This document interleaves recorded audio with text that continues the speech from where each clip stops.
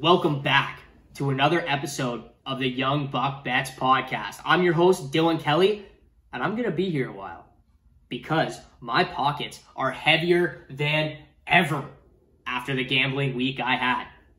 You can call me a multi-sport gambler, NHL, NFL. I hit them all. Find the value, all plus money too. Find the value. I hit them all. Plus money, baby. You can call me a don't call me a multi-sport athlete. Probably don't even call me an athlete by any means. I think if I end up playing in like a softball tournament, I had 2 shoulder surgeries, but if I end up playing like a softball tournament, it wouldn't even be the shoulder. As soon as I stepped out of the box, my hammy would just break off my freaking leg. Like, I'm not an athlete by any means. But I'm a multi-sport gambler. And you cannot dispute that. There's no disputing that. Look at the record, baby. Look at the record. I got a lot to talk about this week. I love doing one podcast a week instead of 2 or 3 because you get 2 or 3 as the consistency there. Like, yes, of course, but I still post all my picks, even when I'm not doing the podcast. But the one podcast a week, I think, is where it's at because the topics, they just add up to talk about. I get more time to think about it, give you my actual opinion on it and my take on it, rather than some people that sit on here and just kind of recycle big people's takes. I like, taking my time and really digesting it. And what does the young buck think? That's kind of where I'm at with the podcast. So 1 a week, I think, is what I'm going to rock with. I'm going to roll through what I'm going to talk about here today. I'm going to roll through the bets that I hit. I have to. I got to pat myself on the back because if I don't, then who's going to? There's a couple of you out there when you hit bets with me. You ride with me, you roll with me, you send a message or whatever, and I'm happy. I'm happy that I'm helping people make money, or I'm at least entertaining people, maybe making someone laugh along the way. That's what I'm here for. But I'm going to roll through the bets. I'm going to talk about AB on the Full Send podcast. Going to talk about the NFL playoff picture because that's big time news. Going to talk about a couple coach firings. My take on Brandon Staley. Probably the sole reason why the Chargers aren't in the playoffs right now. We don't get to watch Justin Herbert go against Joe Burrow in the Super Wildcard weekend. Pretty salty about that. Instead, we got to watch Derek Carr and the Raiders take on Joe Burrow and the Bengals. I don't want that.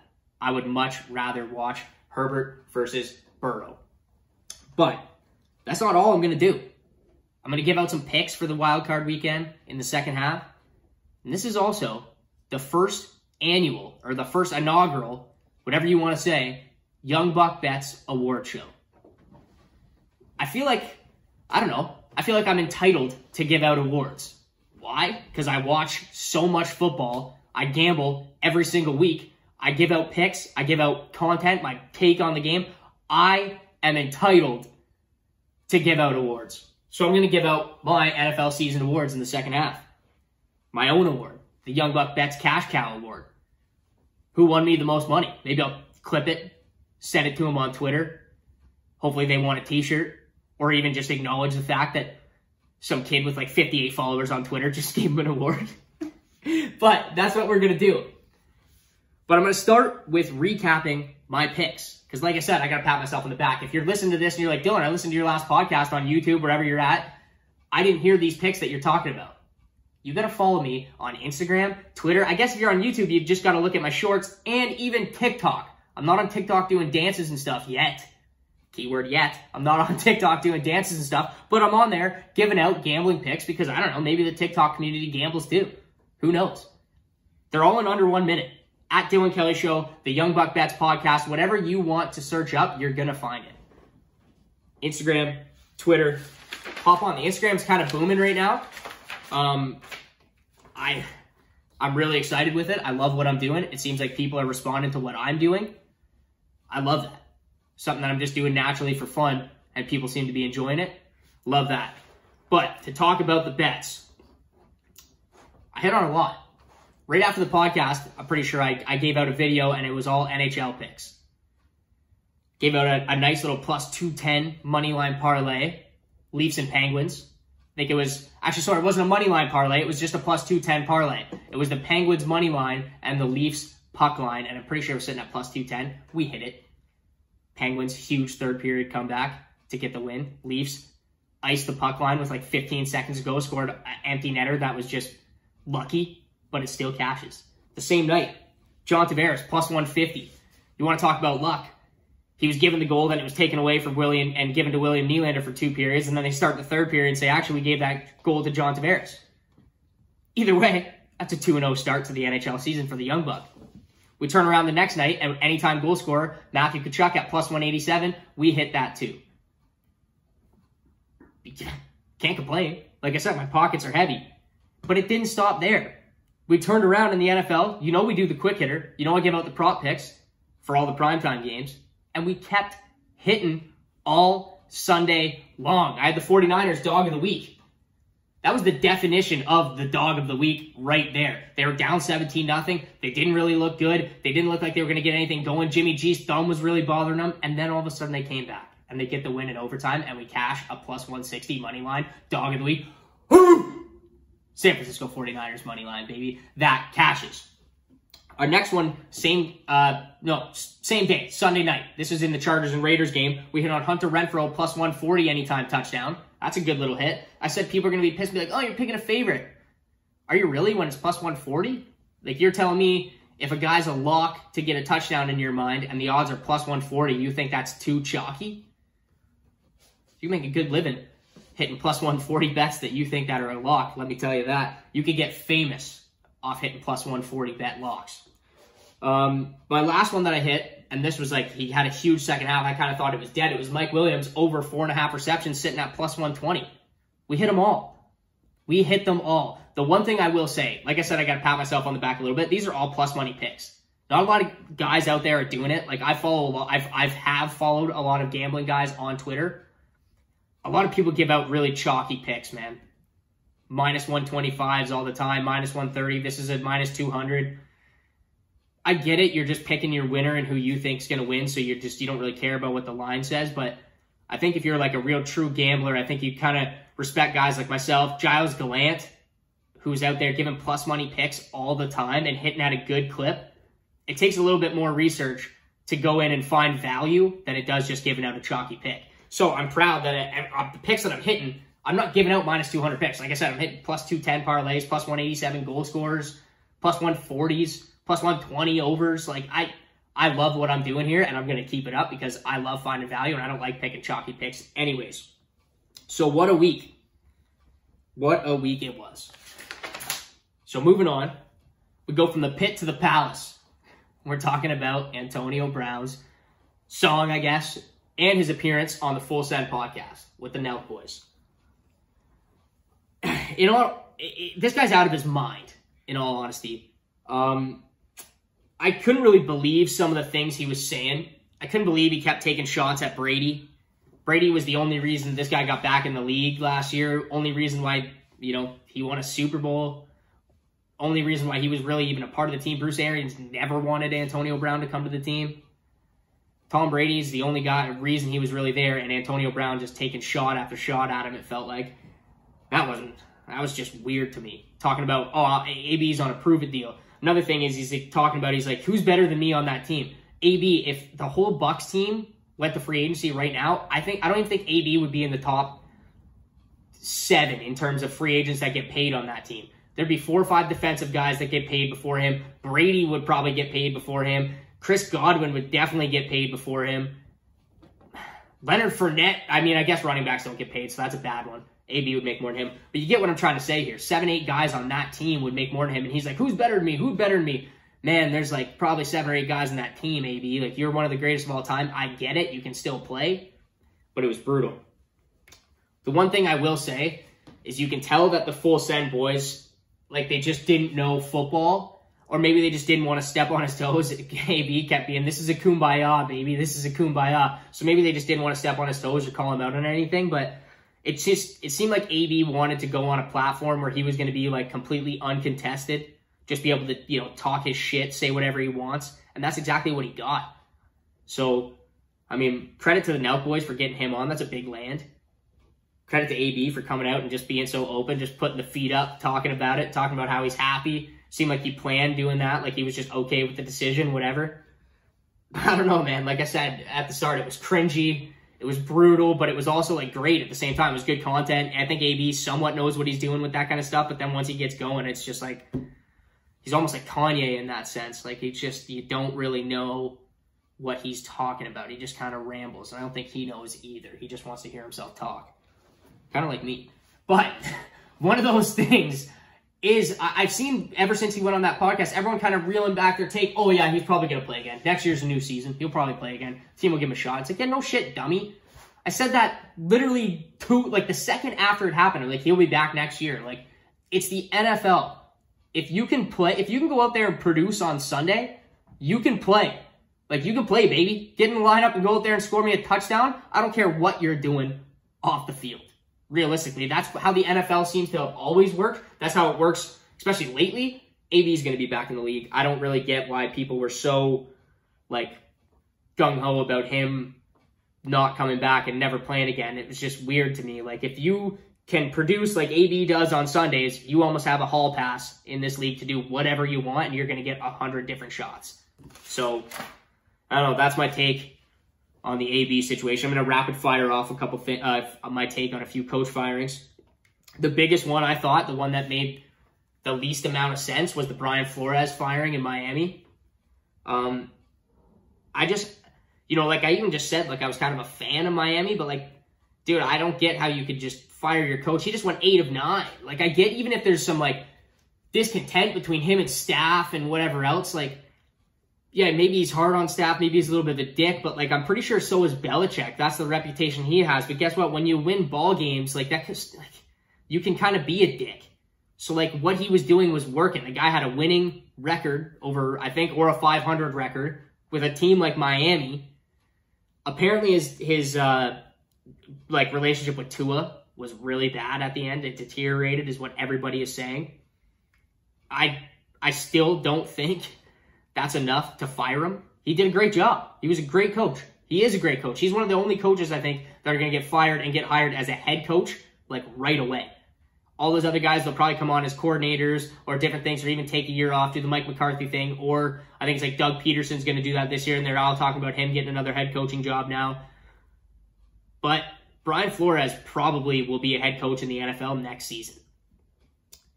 I don't understand how that GM is still there. He's been there for 22 years. He's probably fired like 9 coaches. And the owner's just like, no, you're still good, buddy. GM's all fine. Like, you're all set. You get a 25-year leash. But these coaches get a 2-year leash where they go 500 for the first time, give your team a winning record 2 seasons in a row, and you gas him because he's a bit of a hard ass. Like, that's seems like a culture issue more than a Brian Flores issue. On to the next coach. This is Brandon Staley. This guy was my boy at the start of the year. Like, my boy. I was talking about him. I wanted to have a beer with him. This guy lives life on the edge.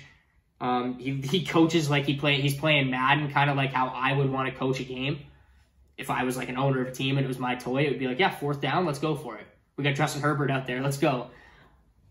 But it's hard to defend this guy after the play call. It's like going for it on your own 18 in a close game, calling that timeout because you couldn't get your defense set. Like, that's on you. I know they would have had to make a stop anyways before the timeout, and they probably wouldn't have because that defense is horrible, but that timeout is what iced the game for them. That iced them going to the playoffs. It's hard to defend this guy. He's done things like this all season. At the start of the year when it was working, this guy was almost like a hero. Being like, dude, like going for it on 4th down, coaching like it's Madden. This guy was a fan favorite. But when it starts, when you're on a big game like that and then it doesn't work and you just point to the analytics and you say, well, the analytics said it was going to work. It's like, well, dude, have a feel for the game. Think about it. I think he probably should get fired. I don't understand how he hasn't been yet. Might just be waiting a little bit. The reason why I think so is because Brian Flores is a free agent head coach right now. Brian Flores could help out that Miami team a ton. A defensive-minded, sorry, not that Miami team, that Charger team, a ton. That's my apologies. Brian Flores could help out that Charger team a ton. He's a defensive-minded coach. That defense in the Chargers is horrible. Brandon Staley can't fix it. He's not going to be able to fix it. I honestly think, like I said, Brian Flores would be a perfect fit. You give him Justin Herbert to throw the ball. He's got a couple weapons with Eckler, Mike Williams if they re-sign him. Keenan Allen's still going to be there. You've got a couple guys on defense.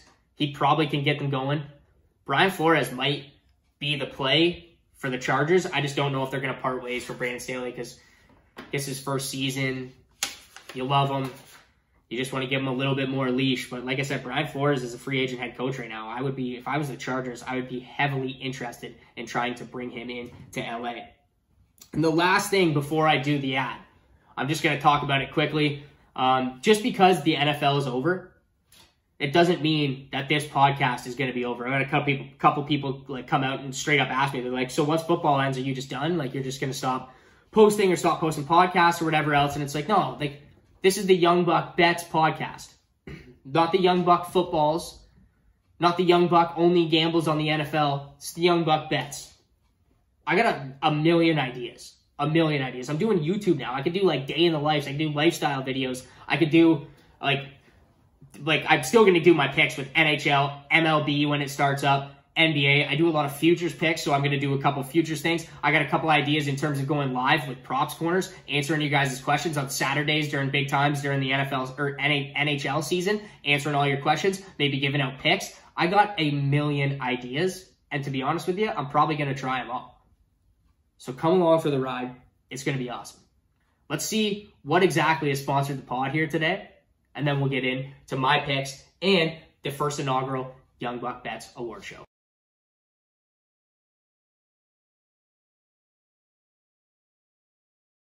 Guys, the only company that's even worthy of getting a sponsorship of this podcast on YouTube is PRN Apparel. Go check it out on Instagram. She makes great t-shirts, not only just for me, but she makes great t-shirts for nurses to wear. Go check her out. Go order a bunch of shirts for the nurse in your life. PRN Apparel, go check them out.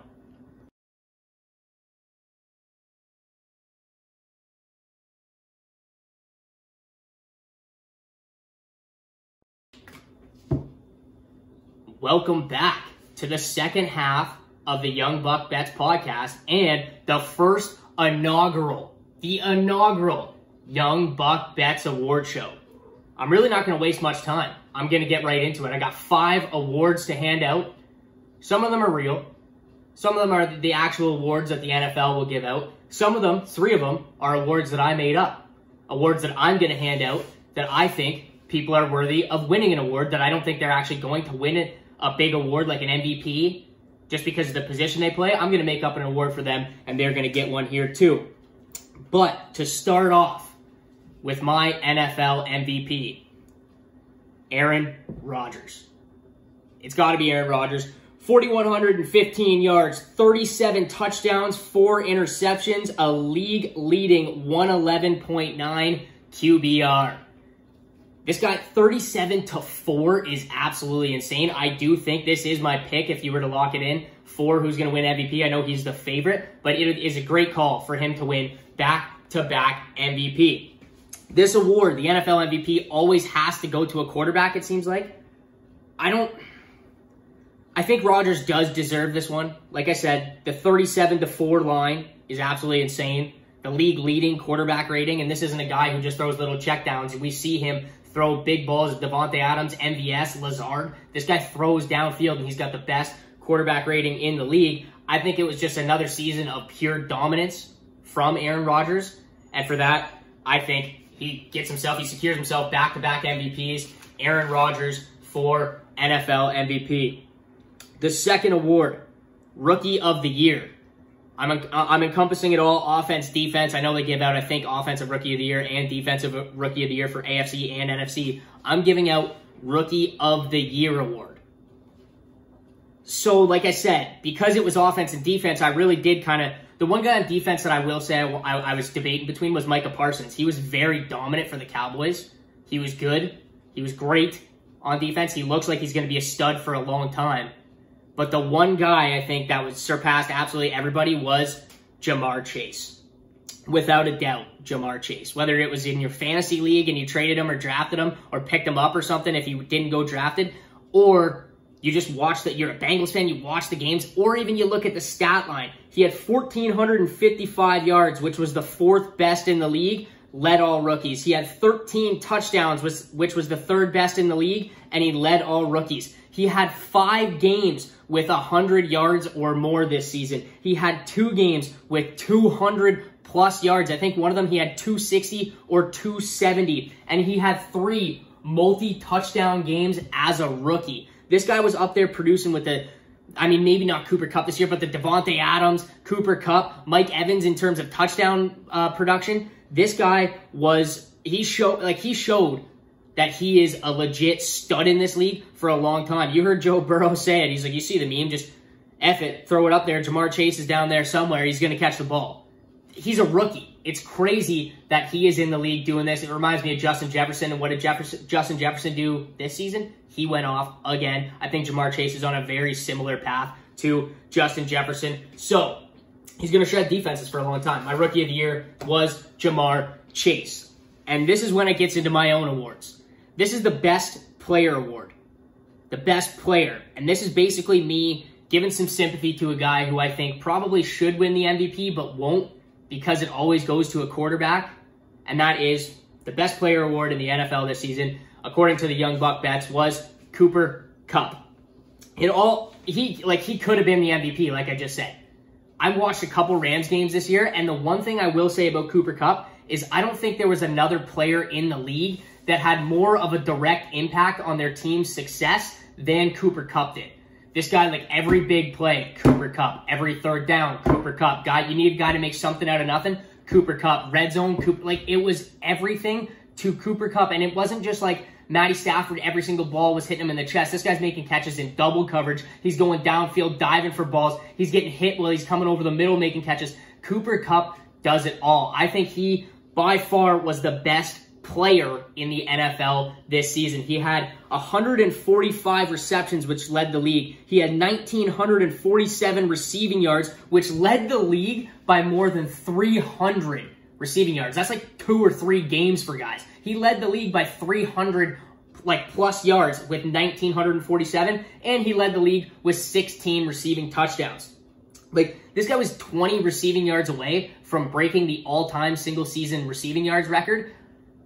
That's insane. I don't think we've talked about someone even coming close or doing that in a long time, at least in my recent memory. I could be wrong. Somebody that knows a lot more than me is going to go in the comments and say, yeah, it just happened 2 years ago. I don't remember in recent memory where people were talking about a receiver as much as they talked about Cooper Kupp this year and breaking records. So I think the best player in the NFL this season was Cooper Kupp. Honorable mention here, Jonathan Taylor. Guy was an absolute stud. He dominated the league as well. But the one thing I will say about Jonathan Taylor is, if the team's down in a game, Jonathan Taylor can't really make as much of an impact. Whether the team was up in a game, trying to kill clock, or down in a game, they went to Cooper Kupp, and that's what gave him the edge here. Cooper Kupp, best player in the NFL. This one is my favorite award. I think I'm going to do this every single year in the NFL, NHL, blah, blah, blah. This is my cash cow award. And I actually had to go through and go back from week 1 all the way through week 18, go through my bets to see who or what team or what it was that won me the most money gambling this year. And my cash cow award goes to the whole San Francisco 49ers team. This team as a whole was amazing for me this season. I hit on them as the dog of the week twice, so it was good plus money line. Hit on them twice. And I hit on him in a parlay with the Cowboys on a alternative spread parlay later in the season. And on top of that, I hit Brandon Ayuk for touchdowns twice this season, and I hit Deebo Samuel for a touchdown as well. So this team alone gave me 5 to 7 cashes in one season. The San Francisco 49ers, salute to you guys. You guys are my cash cows. And I have 3 honorable mentions because if you win me money, you're part of the boys for life. So my honorable mentions, Jared Cook. 2 hits on him. The thing about Jared Cook is both hits were over 220. I think one was plus 240 and one was plus 260. So those 2 big hits, I think I bet him 3 or 4 times this season. Just those 2 hits alone, we still make a profit on Jared Cook. Another one, the Bengals. I hit on Bengals bets 4 times this season. I cashed bets, but whether it was Joe Burrow over passing touchdowns, Bengals in parlay, Bengals spread 4 times this season. We cashed on the Bengals. And the last one, Hunter Renfrow. I cashed 3 bets on him, 2 touchdown scores. This was later in the season once I picked him up from free agency on fantasy, maybe the best free agency pickup in the league.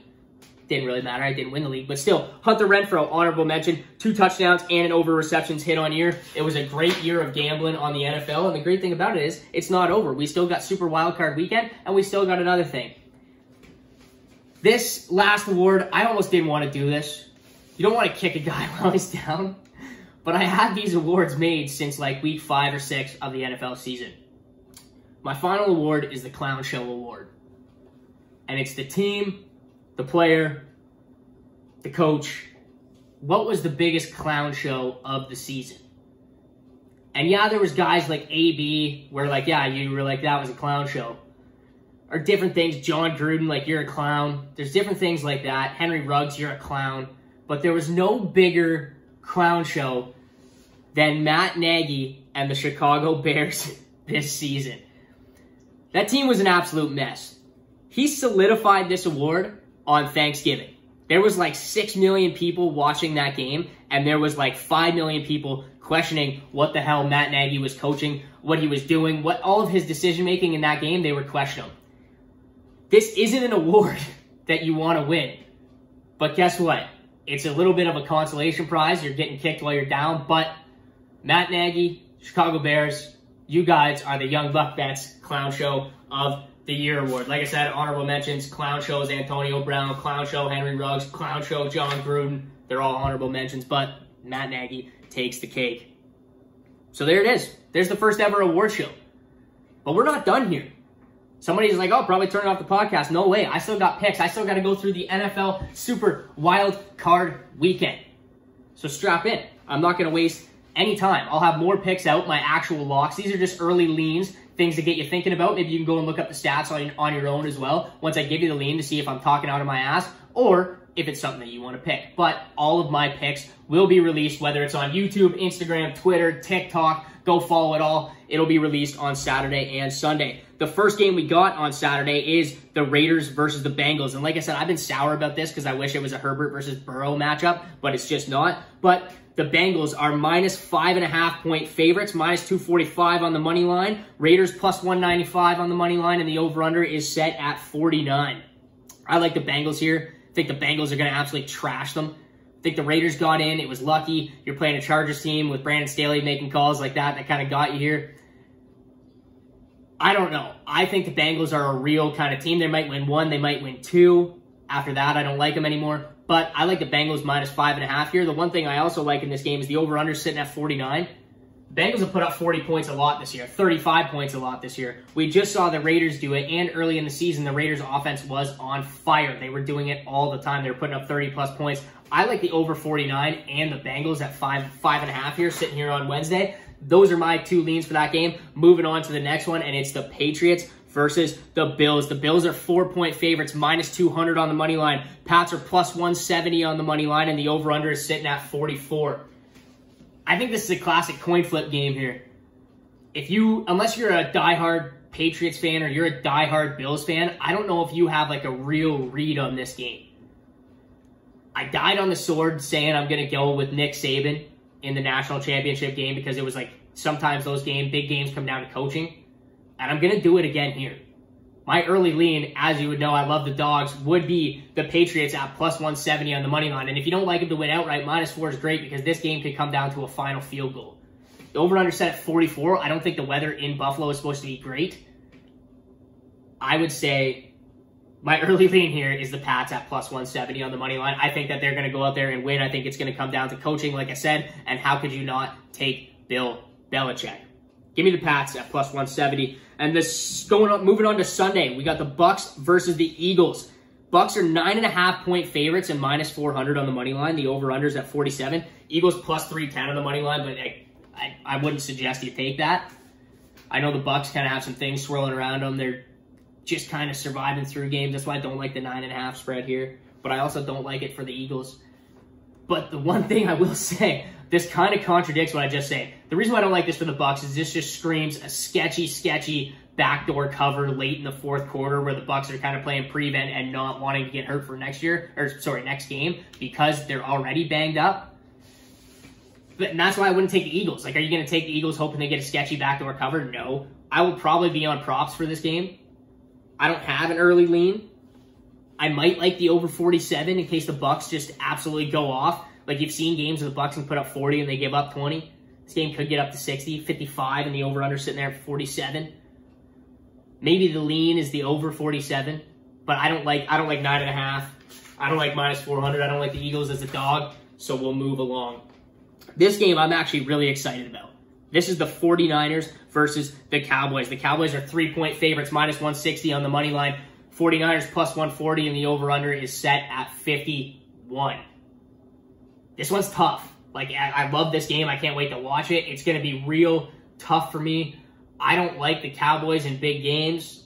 I picked the 49ers last week because I said I think the Rams are kind of a soft team and the 49ers are a really tough team. And we kind of saw that last week.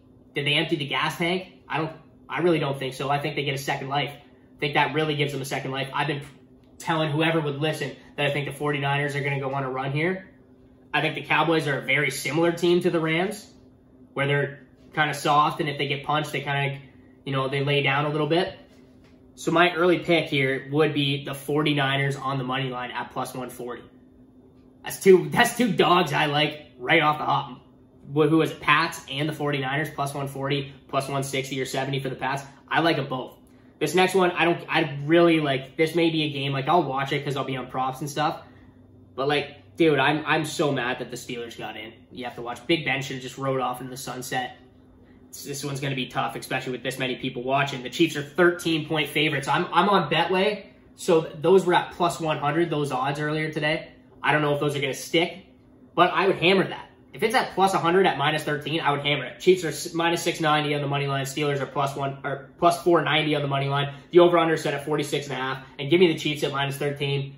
Like I said, I'll be on props. Just wait for the tweets and stuff and the videos. I'll be on props, but I don't think Big Ben, I don't think Steelers score more than 10. I think this is a 35-10 game. 30-10. I think you got 20 points here to play with. I like it at minus 13. I don't think there's any chance of a backdoor cover. The Steelers just don't move the ball well enough. They just don't. Big Ben just can't do it, man. He just can't do it. This is another big one here. This is the Rams versus the Cardinals. The Rams are at home, so they're 4-point favorites, minus 195 on the money line. Cardinals plus 165 dogs on the money line, and the over-under is set at 49.5. These two teams almost had, identical seasons. It just went absolutely identical. The first 7 games, everyone's like, these two teams are the best two teams in the NFL. No one's going to beat the Cardinals. No one's going to beat the Rams. These guys are absolutely insane. The next 7 games, they kind of just fell into the middle of the pack. They ran into some injury problems. Stafford, Kyler Murray, D-Hop. They ran into both teams. They just ran into injury problems, and they kind of limped around a little bit. And then the last 3 games, they really limped home, and now everybody's kind of down on them, and they got to play each other to see who gets in. I think that's great. I think that's two teams that have had an identical season. That's a great storyline, and it's the Monday night primetime game, which means I'll be on props. I keep saying that. I'm a broken record. But I like the Rams at home here, minus 3. But if you can take that minus 195 on the money line and parlay it with something and get plus money, that's probably what I'll be doing. So I would tell you, you're smart.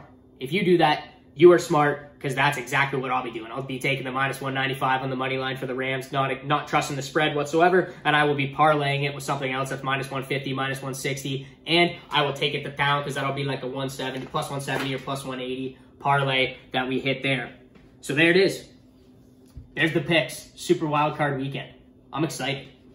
There's going to be more NHL picks I give out this week before Super Wildcard Weekend hits. I'll be giving out picks all weekend for Super Wildcard Weekend. Those are probably pretty close to the actual picks that I'm going to take, if I'm being honest with you. I gave you all my takes. I gave you the award show. I broke down AB, broke down the Wildcard Weekend. Set up for a great week of NFL, NHL gambling. Maybe if I sprinkle some NBA in there, I don't know. I'll be doing it all. I'll be here to recap it all next week. Break it down, give you more picks. Maybe I'll even have another couple awards to hand out after the playoffs. YoungBuck Bets Playoff MVP each week. I'll be here. But until then, I'm out. Peace!